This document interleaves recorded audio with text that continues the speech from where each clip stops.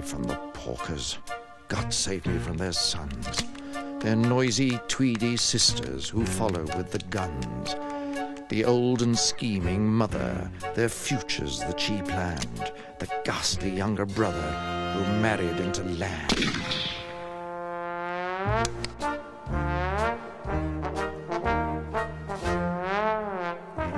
Their shots along the valley draw blood out of the sky.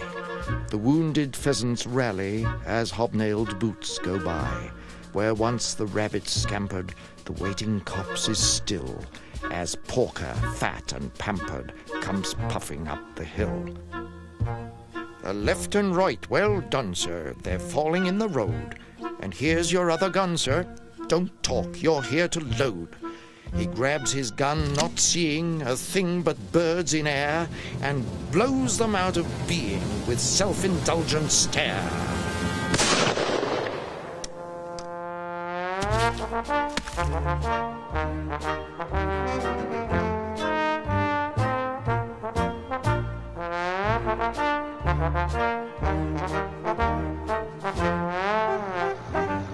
Triumphant after shooting, he still commands the scene.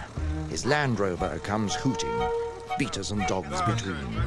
Then dinner with a neighbour, it doesn't matter which, Conservative or Labour, so long as he is rich. A faux bonhomme and dull as well, all pedigree and purse. We must admit that, though he's hell, his women folk are worse. Bright in their county gin sets, they tug their ropes of pearls, and smooth their tailored twin sets, and drop the names of earls. God save me from the porkers, the pathos of their lives, the strange example that they set to new rich farmers' wives, glad to accept their bounty and worship from afar, and think of them as county. County is what they are.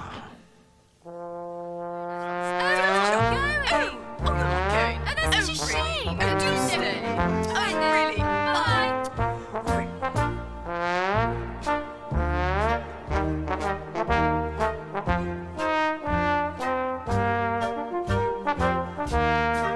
I don't care. Don't think I'm going to go out. No, don't think I'm going to go out for a minute. No, I'm going to get to bed.